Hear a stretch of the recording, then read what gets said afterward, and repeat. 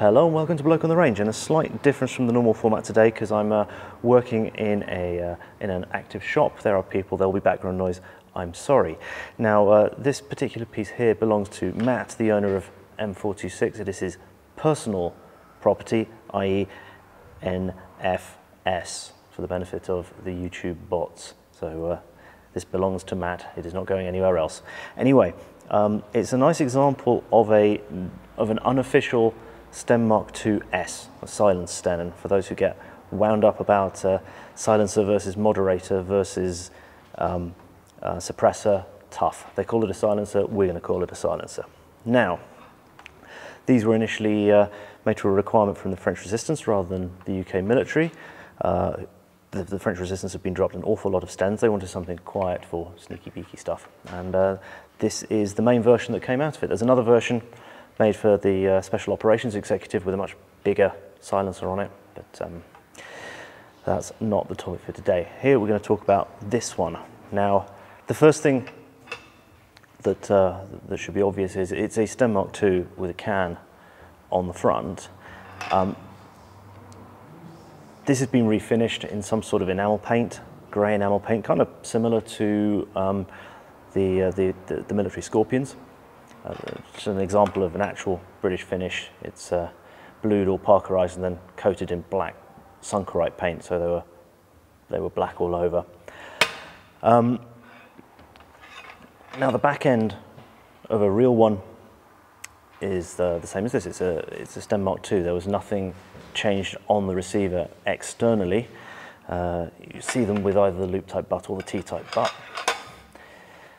And then moving up this end, this should be black. It's entirely possible that it was a Deco 1 and someone converted it. Anyway, let's have a bit of a look at how we know that this is not an officially British one. Now the first tell here is the serial number. This is an R serial number, which is from Enfield. So Enfield assembled this basic gun. All of the official ones have a T serial number for Royal Ordnance Factory Thiel, or F for Royal Ordnance Factory for Zachary. So that's right out, and it just simply says normal STEN Mk.II on there. Hopefully you see that with the light. Now this has a clearly modified original standard breech block. The real ones have a much lighter breech block on them, and in fact I know that Matt did this himself to try and get it to run, but that and a standard length recoil spring are a tell. As usual, the collector grade book on the STEN by Peter Laidler helps us out here, and you can quite clearly see the difference between a standard and a silenced one, and a standard and a silenced one there. So next up we need to look for that acceptance mark there, the broad arrow over D6 over C, and that should be on the muzzle plug and occasionally on the rear flange of the silencer. So let us have a look. And unfortunately it's plain. This does look like a genuine part, but it probably came out of unissued, unused stock. Now otherwise this is constructed very similarly to the real thing, so we can unscrew the silencer just like you unscrew the barrel nut on a normal STEN. It comes away. That is far too well made for an original, shall we say. You can't actually see in it with the camera, but the barrel is ported, but only at the back. And again, the book helps us here because you can see porting at the rear, which this one has, but porting at the front, it doesn't.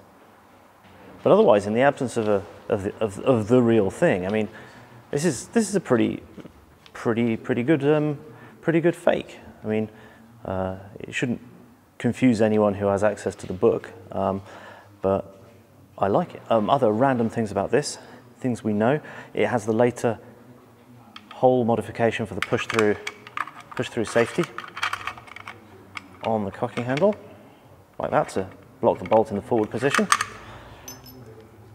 And we can also say that the receiver,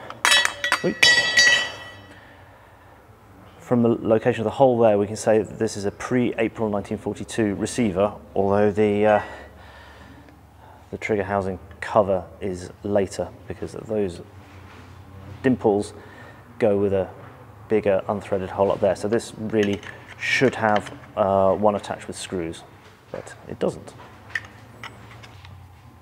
So if we put it back together fully, now there's a ratchet in there that little catch held in with a powerful spring on the magazine housing interacts with, and you can tighten that down. Breech block goes in like that. You need to pull the trigger to let it forward. Once we've found the awl,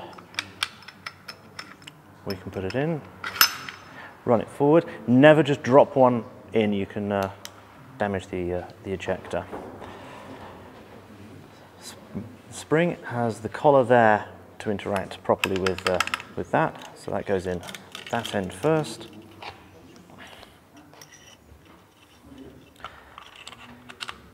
End cup like that.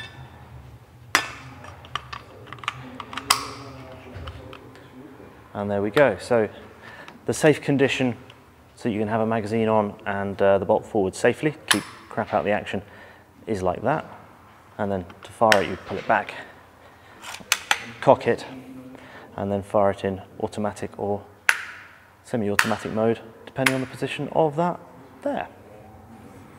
So thank you very much to Matt and team at M426 for letting me come up here and film. I hope it was at least vaguely interesting. There wasn't too much background noise. Thank you so much for watching. Thank you so much to the patrons that keep the channel chugging along, and see you again sometime. Bye.